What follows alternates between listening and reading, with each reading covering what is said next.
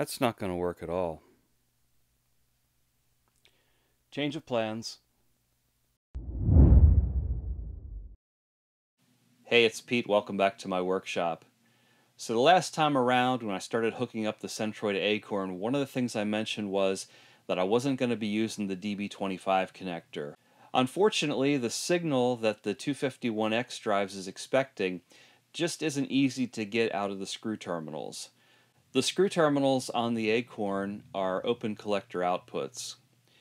And that's convenient because you can hook them up to almost any sort of voltage.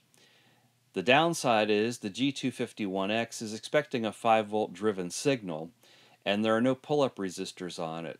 So it would get really sloppy because I would have to add pull-up resistors to every single terminal, and it's not going to look nice. So I decided to revert back. We're going to use the DB25 connector. So I went ahead and I made up a cable. We'll be using the step-in direction for the first 3 axes, and then I'll be still using the enable signal that's coming out of the Acorn. Now the enable signal, I think we have a little bit of inversion there to do because on one end it's called enable, and on the other device it's called disable, and I think the way it works out of the box is going to need to be flipped. So I went ahead and I made the cable and hooked that up to the step-in direction on all 3 drives.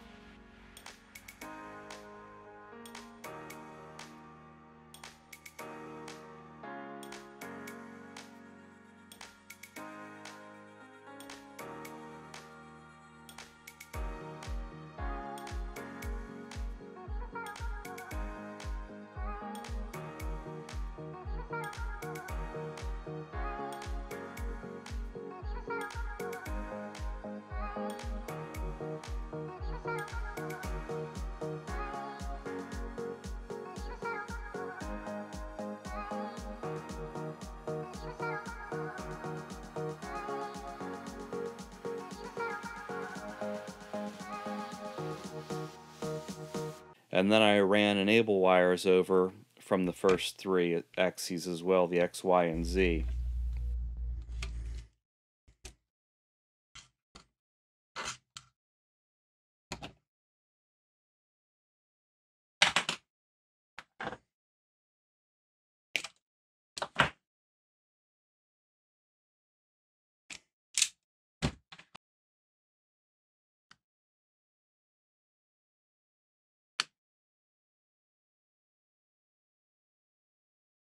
Hey, if you haven't done so already, I sure would appreciate if you subscribe to this channel.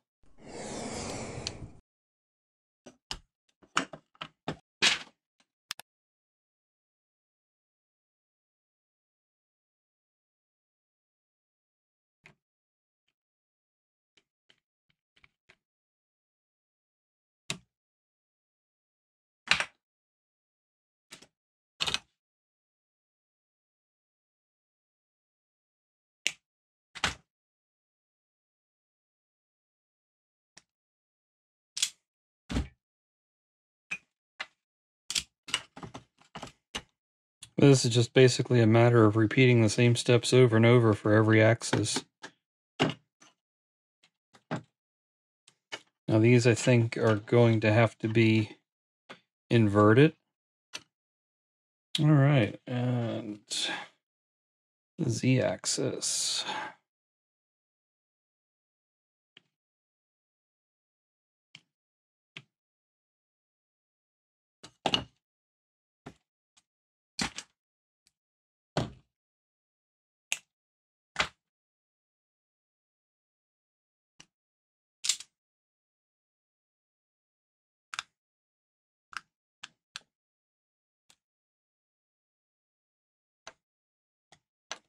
Also ended up replacing that fan on the heatsink. I got a fan that was a little bit larger, moves a little bit more air, so we should really have no problems there.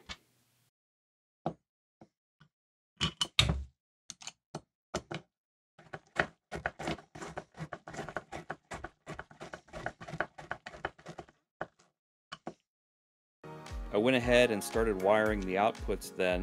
I'm bringing them down to terminal blocks at the bottom, and I just decided to color code them along with the matching wires.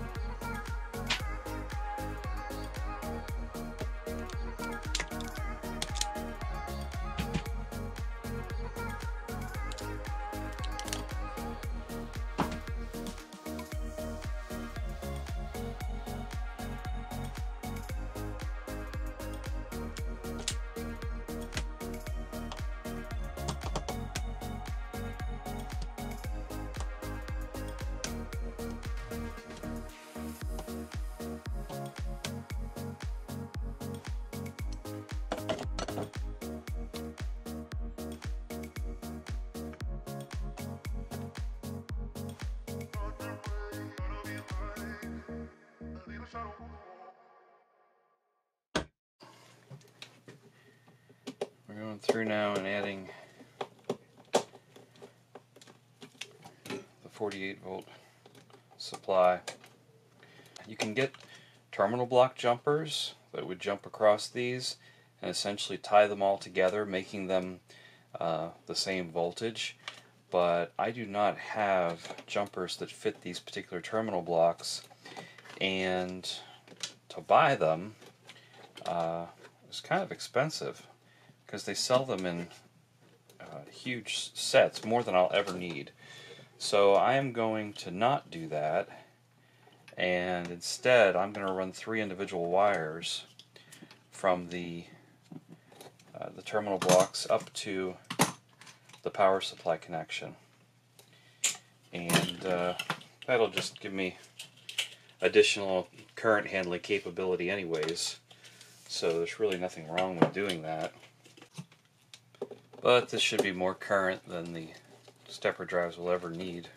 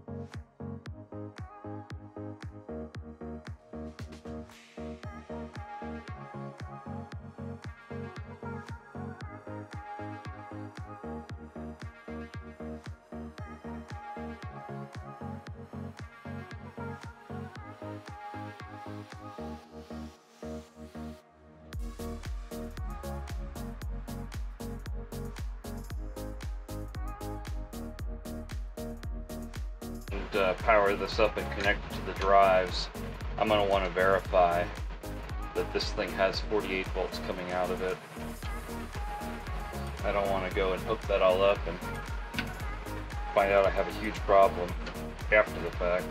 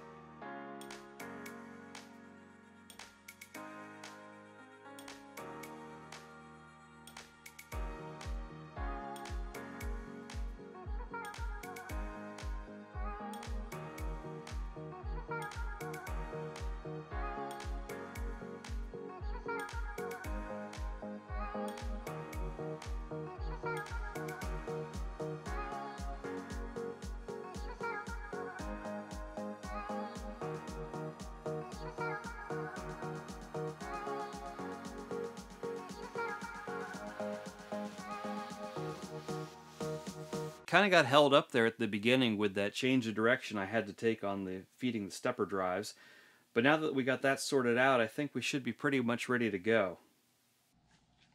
Alright, just a quick review of where we are up to this point.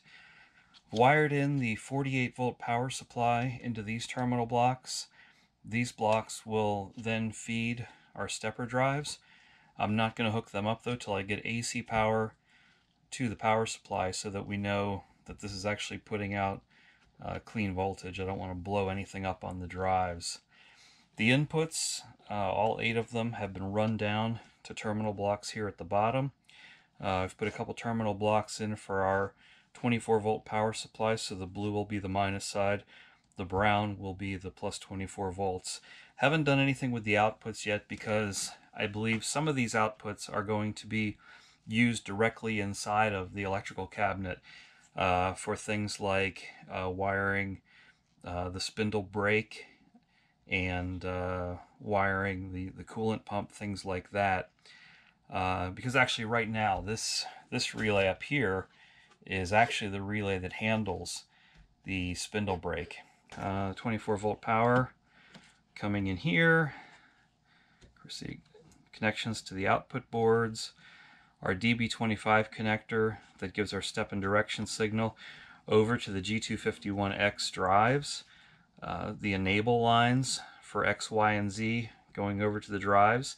So the only thing left to do on the drives is to get power to them, and I also have to set the current with a current set resistor on each one of these. Hey, if you haven't done so already, I sure would appreciate if you hit that subscribe button over there. And if you enjoy watching projects like this, giving it a thumbs up down there lets YouTube know you'd like to see more content just like it. That's about it for this time. I'll catch you next week.